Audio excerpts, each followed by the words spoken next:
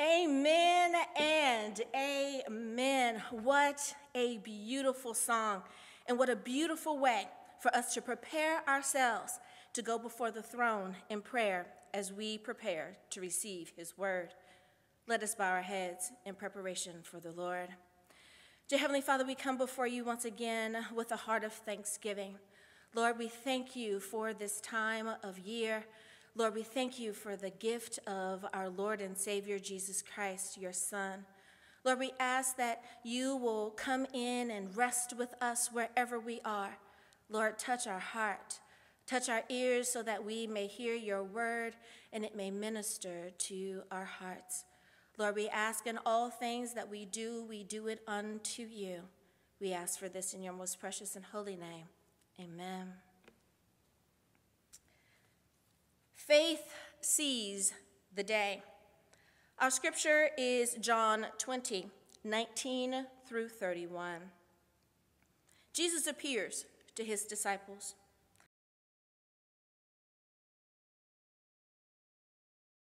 Also known as Didymus or twin, one of the 12 was not. We have seen the Lord. But he said to them, a week later, his disciples were in the house again, and Thomas was with them. Though the doors were locked, Jesus, and then he said to Thomas, put your finger here. See my hands? Reach out your hands and put them into my side. Stop doubting and believe. Thomas said to him, my Lord and my God. Then Jesus told him, because you have seen, you have believed. Blessed are those who have not seen, yet believe. The reading of the word. Peace in a time of anxiety. The disciples were locked in the upper room. Early that morning, they'd heard the news from Mary Magdalene. The woman had traveled to see Jesus, but when they got there, his tomb was empty. Peter and John ran to the tomb to check things out, and it was just as the women had said, empty. As the day wore on, their anxiety grew and grew.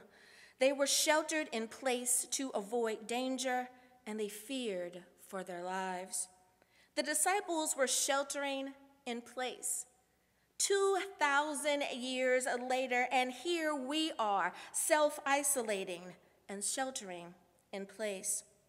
The disciples found themselves frightened and afraid. The same is true for many today. We're fearful of the things that might harm us, both seen and unseen. We're concerned about COVID-19. What if we get sick, or what if we are, unfortunately, one of the families who loses a loved one? We're afraid of what a pandemic means to us economically. As business owners, we fret over the fate of our companies. Workers fear that they may lose their jobs. And people who are already unemployed, they wonder how they will make ends meet. No, there is no lack of anxiety these days. And for some, this hunkering down, this self-isolation, it's simply adding to their stress. I heard a story the past week on social media where a reporter was talking to parents who find themselves at home with their children, while at the same time, they are trying to work from home. Moms and dads are now teachers' assistants while overseeing their children's online school lessons, organized while using every room full-time. But they are still boss lady Lala and make it happen Harry when it comes to getting these coins, and should I say, still looking good for the gram. Well, needless to say, I know that these parents are overwhelmed and they are reaching their breaking point.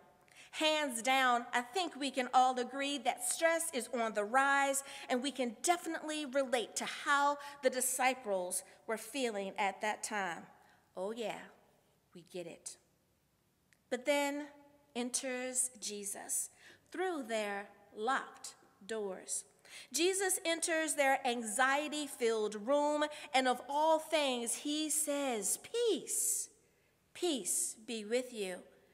Now, he speaks this into their fears. Jesus, the risen Lord, brings peace.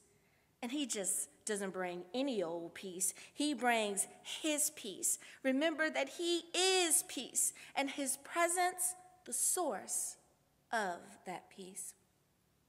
Like children, when their parents leave them with the babysitters for the first time, they're in familiar surroundings, yet still uncertain and uneasy about what the next moment holds. When the disciples were in his presence, their anxiety melted away. Like a child when his parents return home, in their presence, there is peace. See, anxiety breeds anxiety.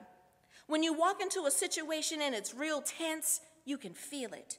Some will naturally tense up as well, but others, the opposite, in fact, is true. One person can walk into a tense situation and restore balance and calm to everyone there. Their presence spreads to everyone because peace begets peace. And a single peaceful presence can mitigate all of our fears.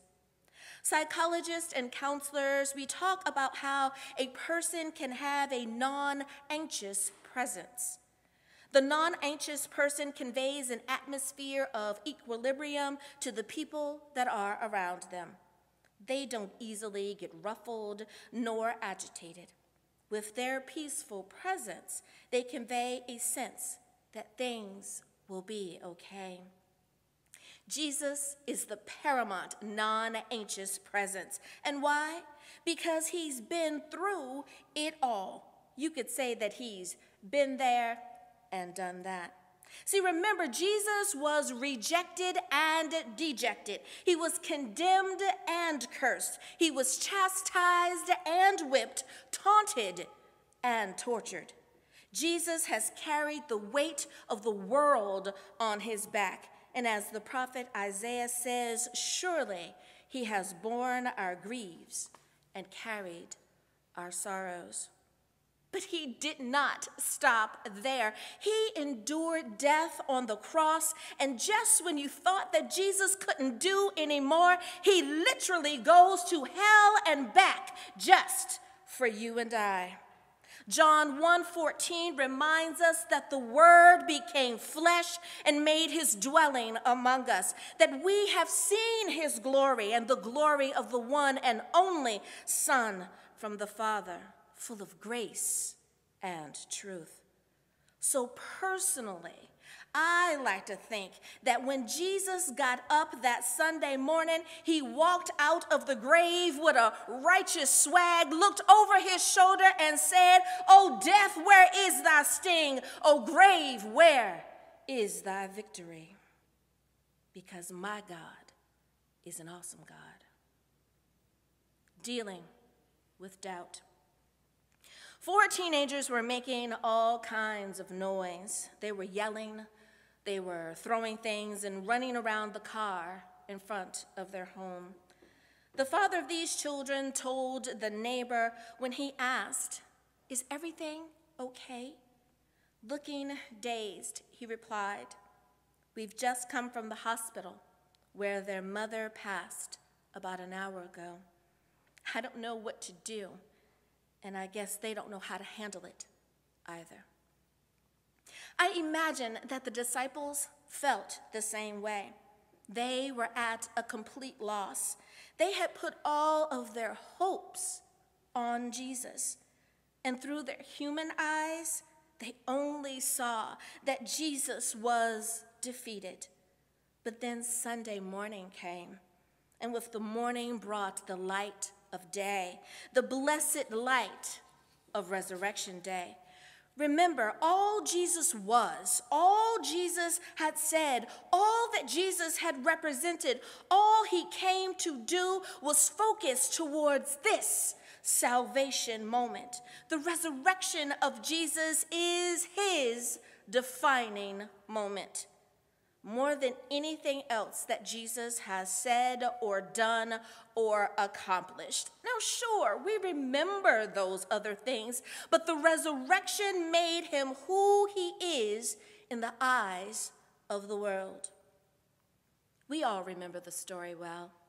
It was early that morning when the women went to the garden tomb. They intended to anoint the body of Jesus with spices, and when they arrived, no one was there. As they pondered the meaning of this, the angel of the Lord said to them, "Why do you seek the living among the dead? He is not here, but he is risen."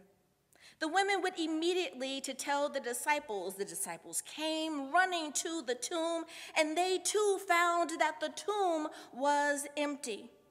They all began to realize that Jesus had told them, in fact, the truth. Everything that he said was true. Now, I'm not really sure how they spent the day. We don't spend much time on that. But Luke and John both tell us that late in the evening, when they were all together in the upper room, Jesus came into that room and said, "Peace to you." Sensing that he was afraid, he said, "Behold, look at my hands and feet. It is I, myself." Jesus, he was present in the moment with all who were there. He spent his time wisely with them. He was calming them, reassuring them, and renewing their faith simply by being in their presence. But in his all-knowing, Jesus noticed that there was one missing: Thomas. Now, John 20, verses 26 through 29 address that. A week later, kind of like it is now. A week later, his disciples were in the house again, and Thomas was in there with them. Though the doors were locked, Jesus came and stood among them and said, "Peace to you." And he said to Thomas, "Put your finger here. See? Stop doubting and believe." Thomas says, "My Lord and my God." And then Jesus says, Thomas needed to see he is the living proof of his resurrection, and that his resurrection was greater than any doubt, greater than any fear. He could not be denied. He was living proof of all he had preached about before. He was proof to stamp out the doubt. All of us have had doubt at some time or another. It doesn't mean that we are disloyal or unfaithful to God. No, not at all. Because Jesus in those moments will say, "Behold." Perhaps your doubt is severe, or maybe you're one of those where doubt only rises to your consciousness occasionally. But I dare say that doubt has touched each and every one of us at one time or another about this or that. Few Christians can say that they've never experienced doubt concerning the grace of God or his mercy, or simply where we stand in the world. And yet, despite whatever we face, whatever trial comes our way, God is faithful to his people. Just as Jesus cycled back for Thomas a week later, so will he wrap back around for you and I, just as he promised. See, we only doubt the things that are important to us, only those things that we care so deeply about. Whether we have doubts or we're feeling uncertain or unsure, I have a feeling that God smiles and seeks to show us even more. Frederick Buechner, a Christian writer and Presbyterian minister, wrote, "A God who leaves no room for doubt leaves no room for me. Brothers and sisters in Christ, understand that doubt sees the obstacle, but faith sees the way. Doubt sees the darkest night, but faith sees the day. Doubt dreads to take a step, but faith soars on high. Doubt says, "Who believes?" But faith, it answers, "I."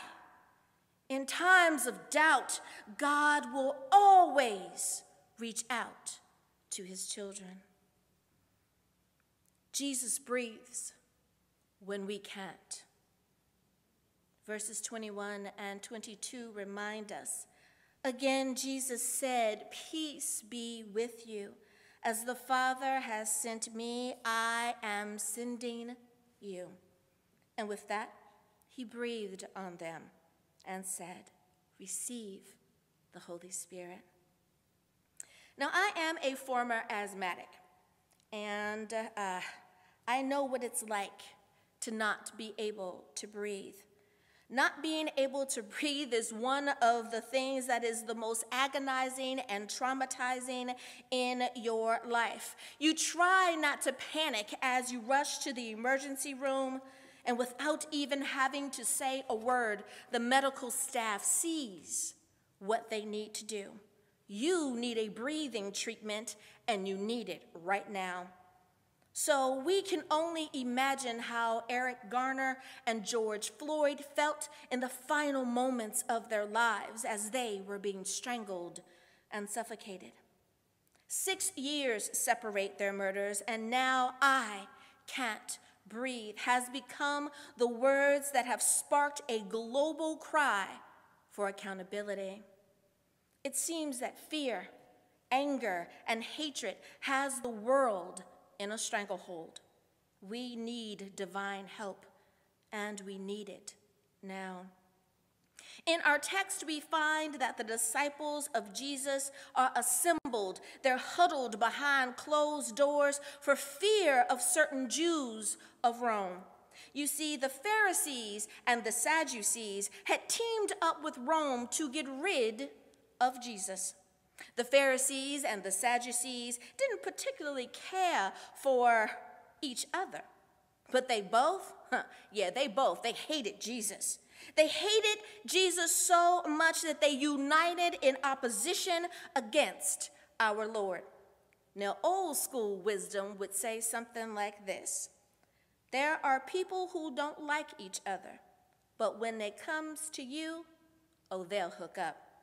See, the disciples feared for their lives because they wondered, will the Romans come after them the way that they came after Jesus?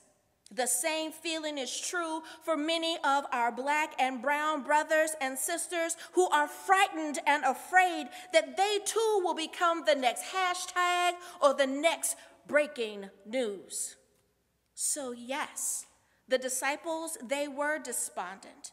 Their leader, their teacher, their mentor had just died a cruel and inglorious death on the cross. They needed peace. Their minds screamed in grief. Emotionally, they couldn't breathe. Self-isolating, locked in, anxious and doubting, but it was in that mental anguish, it was in that moment that Jesus shows up. Apparently, they had forgotten who Jesus was. You know, Jesus, the one who made the blind man see. You know, Jesus, the one who made the lame man walk. You know, Jesus, the one who turned water into wine. You know, Jesus, the one who raised the dead man from the grave. Yes, that Jesus, my Jesus, your Jesus, the Jesus that said, destroy this temple, and in 3 days I will raise it up again. Yes, that Jesus. Well, they must have been thought that he was talking about a church building, because they didn't know that he was prophetically talking about his death and resurrection. But that day, the Lord gave them a breathing treatment. Remember, church, it all started with a breath. God got close, only as close as God could get to a human being, and he blew the breath of life into man, and man became a living soul. We who are human, we have the breath of God in our lungs.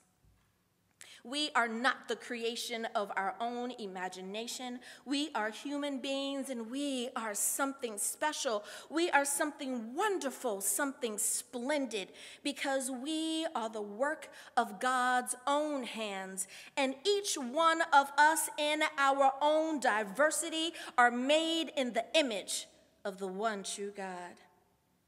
This is why when the world heard George Floyd whisper, "I can't breathe," we all felt pained.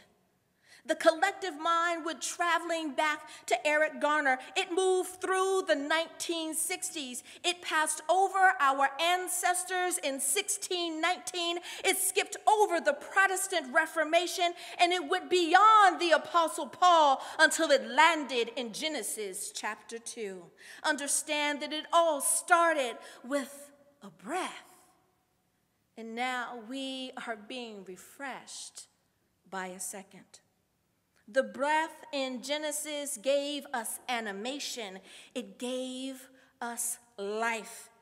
It brought life to the lifeless.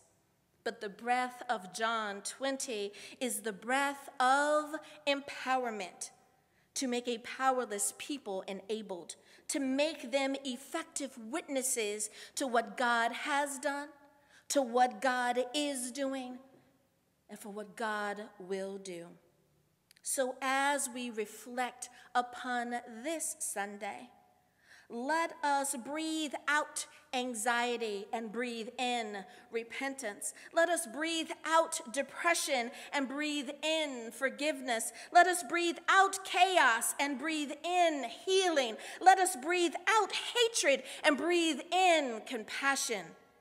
Let us breathe in justice. And thank God, let's breathe in your peace. God has given us a second wind, church. Let us all breathe. Amen.